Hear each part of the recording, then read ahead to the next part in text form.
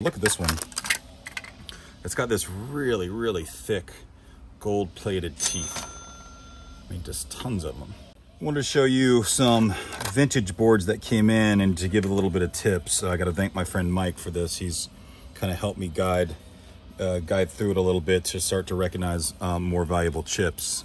Just like baseball cards or anything collectibles, there's people that collect rare and vintage chips, mainly Intel. And this is a ceramic chip. Doesn't have, let's see, where's the, there it is. It's a ceramic chip that doesn't have any gold top or anything like that, but it's a lowercase I logo, which is old Intel. And there's a lot of good resources online about what kind of chip number to look for, but you want to keep it on the board. If it's in a socket, which this is not, this is soldered, it's mounted on there. But it's best to just keep it on the board and sell it on the board when you're shopping around for buyers. This is one that he was helping me out with. These are not soldered, they're on a socket. They're in really good shape.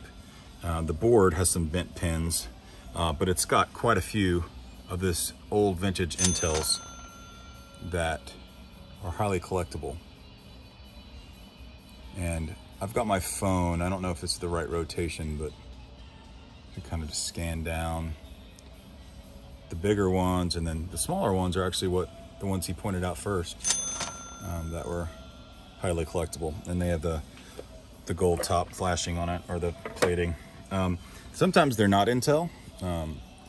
They're Texas Instrument, less of a market for those, but you know, they just don't make these chips anymore. And so we got a big old drop off, and I've been sorting through boards all day. We've got boxes upon boxes of vintage boards. Someone obviously was either collecting or doing some repairs. Any brown board you see is going to be low grade when you just throw it into a Gaylord for your bulk buyers. But you know, there are some collectors that collect some of these. I don't think there's anything too special on this brown board, but look at this one. It's got this really, really thick gold-plated teeth, and just tons of them. And I think the camera's going in opposite, but I really like these. And there's not any Intel really chips or anything that's too valuable. So what I'm going to do is I'm going to heat it up with a heat gun and get all of these pins off. That'll be really good. We've gotten a lot of these. You can see I've just started taking off some really dull, thick gold fingers on some of these boards. There's tiny, there's not a whole lot on them. And then I've seen a lot of these. This is not a good example. This one is. It's like, it's got the gold tips, or the gold, I guess they're called contacts in there. Really good teeth, gold teeth. This is not stuff that we depopulated off the board. It was in the collection, so we've just been going all through it. I thought this was really cool. Let's see. Let's go up here where the camera is. This is really nice, flashy gold. It looks like it's a display. It can make digits, you know. It's a really nice one. And we've just been, these barrels, let me go ahead and just show you a real life example of this.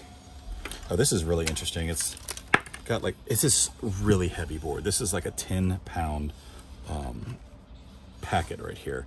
I'm not quite sure what it is yet, but I'm gonna take it apart. This is nice gold, nice dull gold here, pins that I'll take off. Here's a good example of what I've been going for. What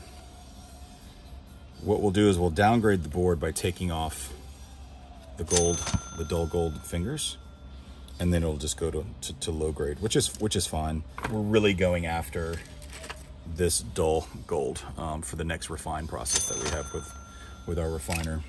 So we're only going to do vintage. We're going to try to get yield on just vintage boards. Here's another kind of old one that came through. This has silver fingers. We don't touch those. We leave those on the board. So they'll either go to mid to even high grade.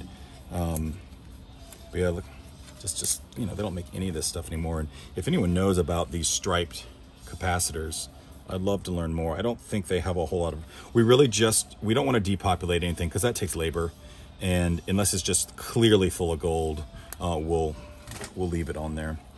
Since we get such bulk, it's a better price to fill up boxes and then use that payment for the Gaylord box and then buy gold with that.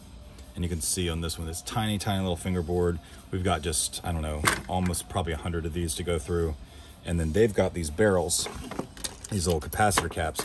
Now the capacitor caps have a little tab, very small at the base. And when they're silver, that means that they don't have a gold plated bottom. But when the tabs are gold, so far it's been a 100% have had the gold bottoms and the teeth.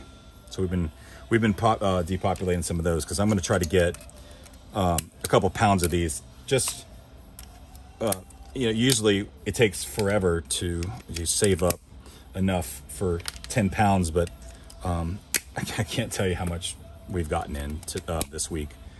We don't know the source. We don't ask any questions. It just arrived, and we're happy to have it. So, and then on the foil teeth, there's such a brittle board that usually it's just, I mean, you can just kind of break it like that, and there's a little bit left on the board, and I do like to, since it is the old foil, I do like to get that.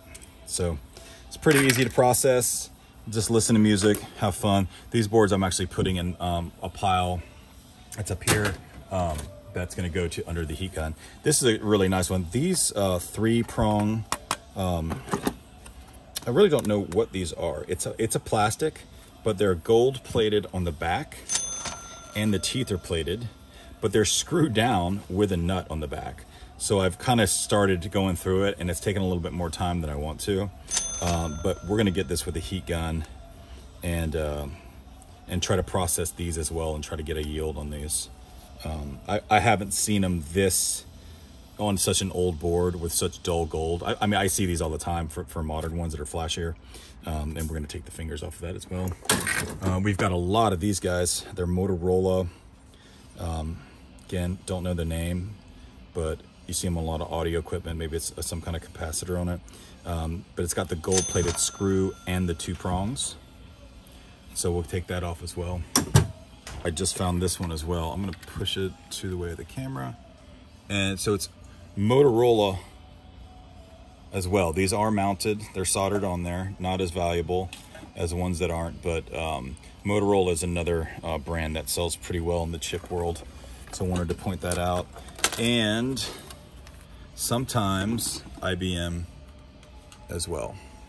When you get vintage boards in, it's really tempting just to take off the gold stuff and you send it to your refiner. But sometimes getting to know what kind of chips are valuable and have collectors value are going to be well worth it. We've already got an offer for $2,000 for that board with the gold top, and that's just the first conversation I've had. So who knows what people are really willing to pay for it. And that's a board that was going to be depopulated and just refined. So we got lucky there with a friend of ours, Mike, stepping in and letting us know that they're worth something. So also, we would have never known that would be worth anything if it wasn't for the communities on Facebook and not just Facebook. There's ones on TikTok and Twitter and all kinds of social platform that you knowledge share.